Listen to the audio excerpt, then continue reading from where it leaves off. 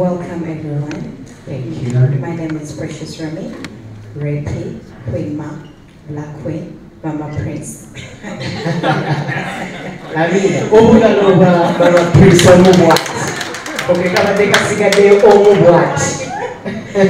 going to kiss you too. Bansara ke bigambe bifana bitambula sibituufu naye nga Dekwano wa Vivian Tendo Chenizokamba. She's like my little sister. Why I connected with Vivian Tendo? This industry is a little bit complicated. Finding a real friend in this industry is not easy. But when you get one, whichever is uncommon, someone that you know you can count on,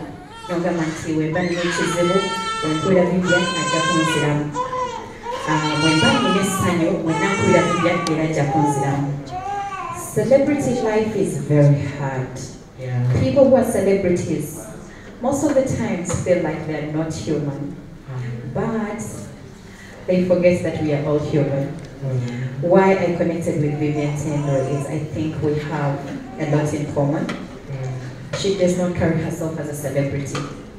There's so many times I've found her with different people. Yeah. She forgets that she's a celebrity, just like me. It is very hard that you'll find me somewhere. Even if I enter a hotel, even if people recognize me, I want to carry myself as a normal person. Let the person recognize me, but I will not let people, I will not make people, I don't want to force it on them. Yeah. It's not by force. Let people make you feel like you're a star, but don't force them to, you know, tell them that I'm a star. Yeah. A round of applause for that. Thank you very much. So with so many celebrities that have interacted with, Vivian is one of those few that still carry themselves as a normal person. A round of applause for that. Vivian, I remember the first time I met her, talked to her, she told me, you know, I'm studying, because I loved her song, Haja to Haj. So I did not, I'm one person who usually spots out a young talent. So I kept asking, who sang this song, Haja to Haj? Haja to Haj was all over. I loved Haja to Haj. When I saw the person who sang the song was so mature for the person who sang it. So, yes, I was looking at this girl like, you're so young. Why did you sing this song? She actually didn't even have answers. Because her as a human being, she's young. She's in this industry, people take her to be mature, but she's young. From how she talks, to how she carries herself, to her friends, because even when you follow her statuses, you'll know that her friends are her, them, not the mama gundi,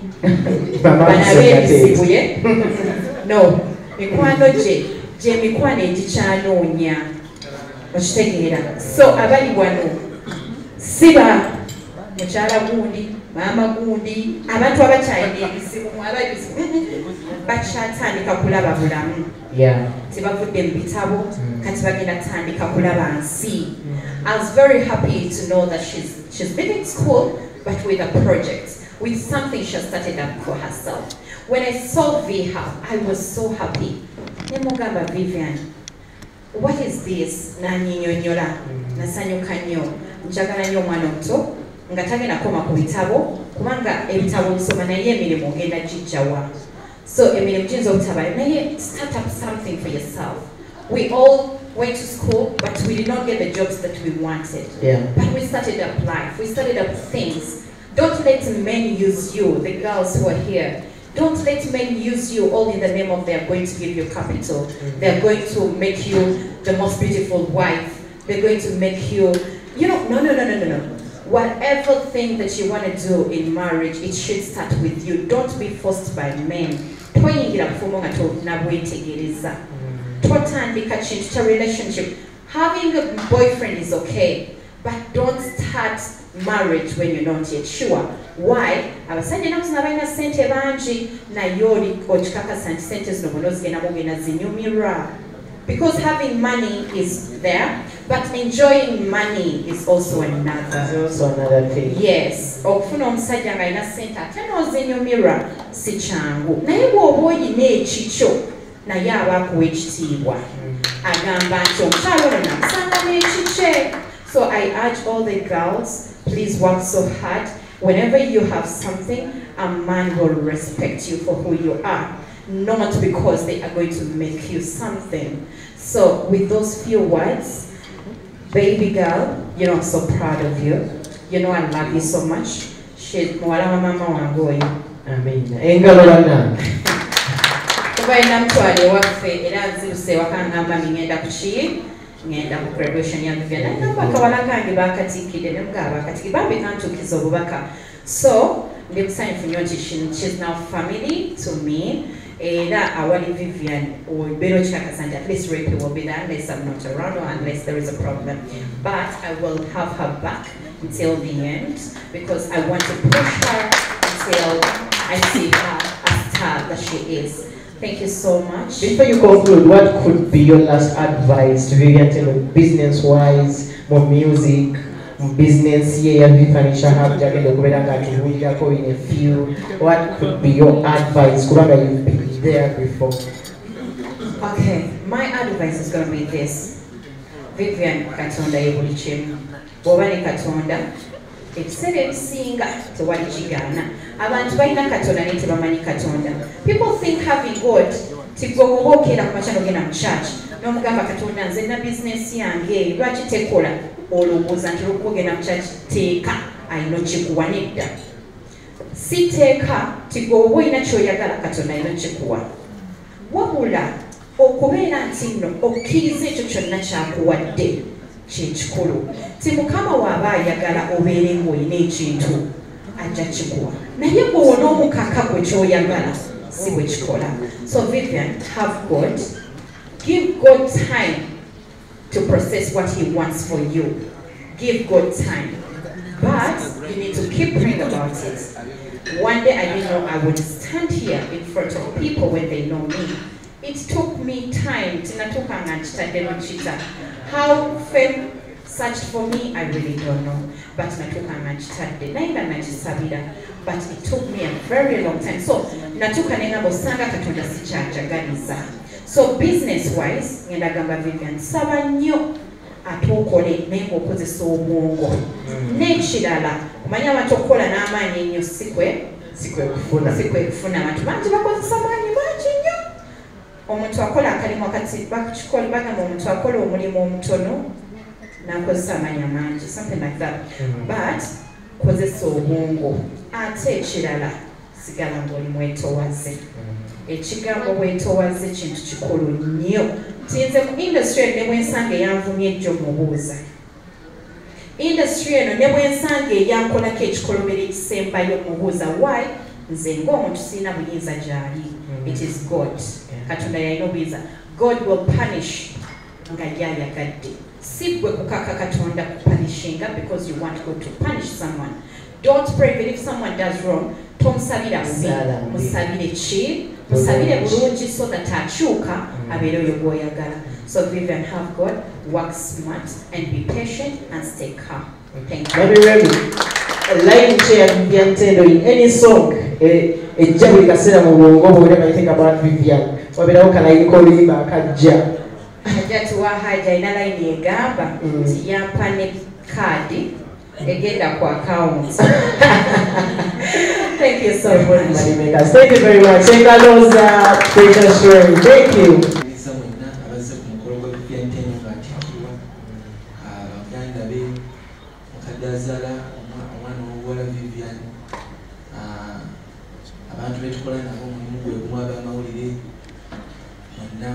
Tubanirizaako okusoma si kintu kyangu ekimu ku bitusumba abayimbi abatasoma naye basayininga contracts tebatamanyi kati bwe tusanze ofunamu gye y'abayimbi abaze basoma tutegeeza abali bagenda tutambula mpola.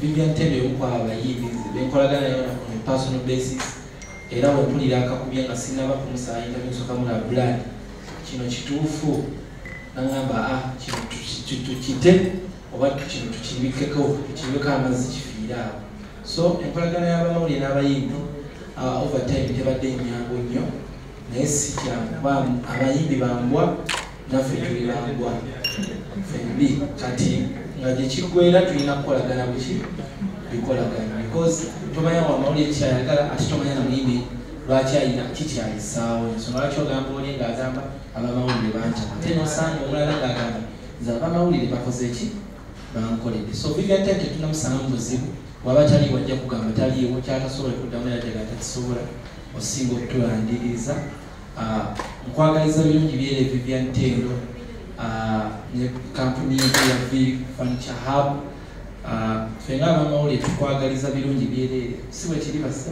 bwekirenga lubannangiza to work music because what you are known for is what you have to do most. Okusinga abantu abamu bayimbi ate nga kati basinga mu kwogera ate n'ogamba ennyimba so zaddawa so Vivian tongere music for okwogera okutulekere buli omu asobole okuyambagana ne munne njagala olwebaza tiimu Vivian Tendo balanga pushinga omukyalo ono enganiza tiimu emuyimbi gwotajja ssanga ku interview nga ogamba oba leero mubuuze kikuba byonna talina zero nnyo agirina lwakuba terinakola ki era nsaba bamawulire mukwatizeeko obukwatiza because kati naffe abapya mu mulimu era twetagala naffe betukula nabo mu mulimu abasobola oyimirira naffe mu mulimu kuba abantu betusanzeewo boolede babadde olede kati tubakolezaako kwambuka then naffe tukoleyo abantu abaffe neyanza nnyo webale kumpita ku graduation eno okusoma tekuggwayo naye webale kusoma kama bwongere omukisa nabantu Kaiyz, what's your advice Vivian Tendo business wise neno mu entertainment ne mu birala byonna bye wandiyagadde okumu advisingamu nze kasitani nyumira ku status talina nnyo ti talina buzibu kulo talina buzibu era nze Vivian sigamba nti kino kiriwo ekiti nga sina byamawulire nemukubira esimu nenagwa blood kino kiriwo ekiti wano kigenda leeta bwe ekiti n'agamba ekyo tekigenda kuddamu kubaawo sirina muyimbi mulungi muyimbi atundika waliwo abayimbi katatundika nga okayimbi ayimba bulungi afaanana bulungi naye nosanga omuntu tatundika nga tebitegerekeka webale nnyo webalire ddala okutubeerera mu Kaiyz nkwebaza olw'obutanswazi kino kitekinze bwenti lwa nsonga mbadde na Vivian for a very long time. I graduated in 2019 naye ograduatinga nga maama kimanyi obeera n'omwana we and time comes nga ye alina ograduating anata graduating kimuyisa bubi you look a bad friend obeera mukwano ate ateeka munno omulayini ntuufu so Vivian nkwebaza kubanga you made it kyalibadde kya bulumi nnyo obeera nga maama ajja ku graduation eyange ng'owuwe teriyo lunaku lwe lwagenda mu celebrating so Vivian webale kumpuliriza n'osoma Vivian eno gwe mulaba namulumu yankuba ekibooko ku ssomero lwa nsonga yali tayagala kusoma nga nsaze embinga nga tuzisala one time twali tuzisaze ne batuyita batubuuze lwaki tetusomye nali mpulaninga okwerwaza ngambe nti oba tuli balwadde oba ki Vivian n'agamba tica buye asoma kubanga bamwenkana basoma batukuba nonye naye kubanga kumuteekamu omutima ogwagala osoma era mwebaza kuba tanswazizza maama naye webale nnyo kuweerera na buli omu bambi kubanga bangi abalabye bakubiriza Vivian abamufaako bamwinfominga ebigenda mu maaso mwebale nnyo bambi ekirala ffe bazadde baffe babadde nga batufaako nnyo naye ate ffe bantu abava mu comfort zone ne tugamba nti you don't have to be a crying baby nti olumu olina okukola ki okwebereramu waliwo embeera zetusinga tuyitamu kan'omuzadde tamanyi nti zoyitamu simbi naye kubanga oyagala weyigiriza obulamu ku stage ekyali yito. So mwakula mukyali bato. Yes. Naye nga mama waali tata waali caretaker's we bali naye ng'owulira oyagala ove mu comfort zone. Owulirire ddala nti kati nakuze. Ebiseera ebisinga nga oba toyagala soma nga distance mpanvu kyenyiza okubagamba. Campus tebakkiriza boda naye ate nga byosomera wala olumu weesaasira. Naye oba okyebase moma kugamba nedda leero olina osoma. Leero olina okusoma. So I thank God that akikoze. Twasinkana Vivian Tendo ng'aba kampani. Nga Vivian Tendo tannalowooza kufuuka artist star e Uganda. Ng'akirina ekirooto nga ne IT yakirina naye nga tannalowooza kubeera star owakabi we twenyumirizaamu. Naye twasinkana Vivian Tendo ono nga Vivian mwana wa mpisa nnyo. Sirabangayo artist wano e Uganda gw'osisinkana n'abeera n'empisa ng'eza Vivian Tendo nga ye wamusangira ng'akyali upcoming n'afuuka star n'empisa nga ze zimu zakyalina. Engalo bannange za Vivian. Nkwebaza nnyo. Era ekyo kyebaza nnyo maama weebale kukuza nnyo Vivian Tendo n'empisa ennungi. Kuba Vivian Tendo ono tukoze naye emyaka kati 3 okutuuka wano waali. Vivian Tendo tetuyombangako nti oba tusiganga n'omukuwa nti oba kino kiganye oba tuyombe ne Vivian. No, tuvuga emmotoka okuva e Kampala paka Masaka nga towulidde complain ya Vivian. Newe wekanga amp n'ogikuba tanyega oba omuntu watyo. Newe wekanga amp n'ogikuba era abeera yakomplaininga kati kivuga biki okitegeera naye yasirika n'agamba efaadi ogeekanzeemu ngeekanze n'asirika. Ne Vivian Tendo musobola ovuga okuva Kampala paka abalala nga teyeebase ne mukudda era mwagala nnyo nze okuntuula maaso kuba teyeebaka. Vivian Tendo ono mujjukirako ebintu bingi nga yakajja ku studio bambi. Vivian Tendo yajja nga ayagala kufuuka star nga bambi kyawulya kyayagala atamanyina wakutandikira gatalina wa banayi ne muyitako mu ntebe bambi ng'atudde ne ng'abanayi n'ono azze kuswama Yese amuwandiikira akayimba. Ng'ebiseera ebyo Yese Omani nga si mwangu wa kufuna kuba yali alina abayimbi bakutteko ne bamumenya omutima n'abikoowa ng'abayimbi ab'amalala nga obamanyi. Ne Vivian Tendo n'ajja n'atuula n'ekigambo kye nasooka ogamba Vivian nga naakamulaba namugamba toggwamu maanyi oli muyimbi wa kabi sooka onsuniremu ku gita n'agisuna ng'ayimba okayimba kayimintale.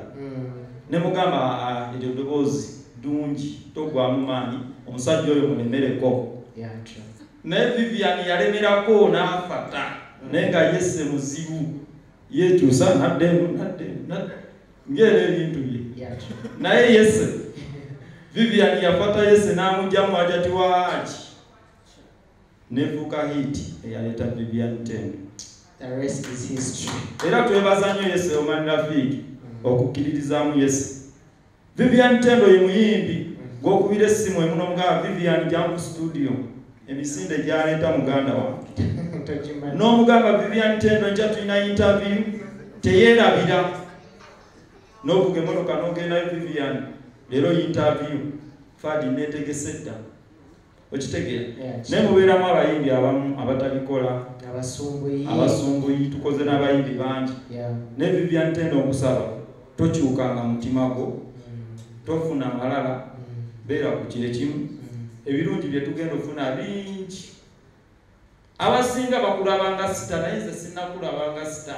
Tutandika butandisi. Sinnakulabanga sita muga Katonda mugulu. Nze nkulaba nti otandika butandisi.